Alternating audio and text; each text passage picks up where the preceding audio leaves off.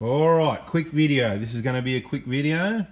How cool is this? Basically, I got a brand new set of 1KZ injectors here.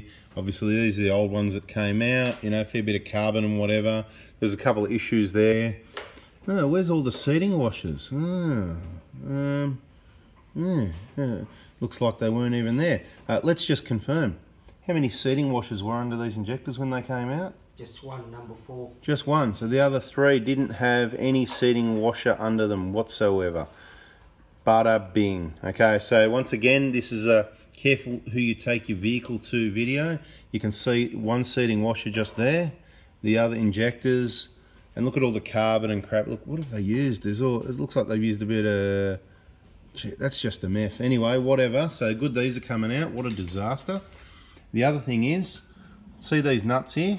This is the this one here, this is the standard nut. Let's take this out of the picture for a minute. This is the standard nut that retains the fuel return line or the leak back pipe, right, to the injectors, right? You can have a look, both sides look the same. That's what it looks like, right? Have a good look at it. Right. That's the standard nut, right? Now there needs to be 4 of those to retain this fuel return line down onto the top part of the injector there, right? And obviously maybe when this was butchered last, and that's what it is, it's butchery, you know, someone's just been in there butchering vehicles, and that's why we say careful where to go. It's not just a, you know, it's what it is, you know. Too many people wrecking cars, but look, they've dropped the nut, because this is the right nut, and there's 3 of the right nuts, you know, there's, here you go, another one, right? So there's 3 of the right nuts, but have a look at this one, mate, have a look at this one.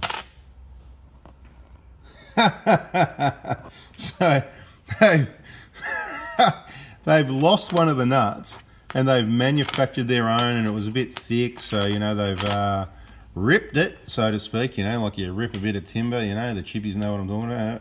They've ripped the nut, right? So you know it'll do the job. So basically what we're going to do is, unfortunately this is probably not available from Toyota locally quickly. The job's happening today, so the options are, we're going to check with Toyota and see if they've got one, if they can get one, like, you know, if anyone's got one in stock, we can replace with the correct one. If they haven't, the next port of call will be visiting the bolt shop and trying to get another one the same as these. And as long as they're close enough to do the job, we may even replace all 4. They're just nuts at the end of the day, and this will do the job. But how dodgy does that look? Because if you wanted to use that, you'd put the good side down so that it retains evenly, so you don't have any leaks, and then you've got that to look at. Could you imagine? You know, like if you put your vehicle for sale and someone comes and inspects it and they look around the injectors and they see that, they're going to go, oh my God. Anyway, so the good news is all this is going to get fixed up. Nice, brand new, clean injectors. There'll be 4 injector seats.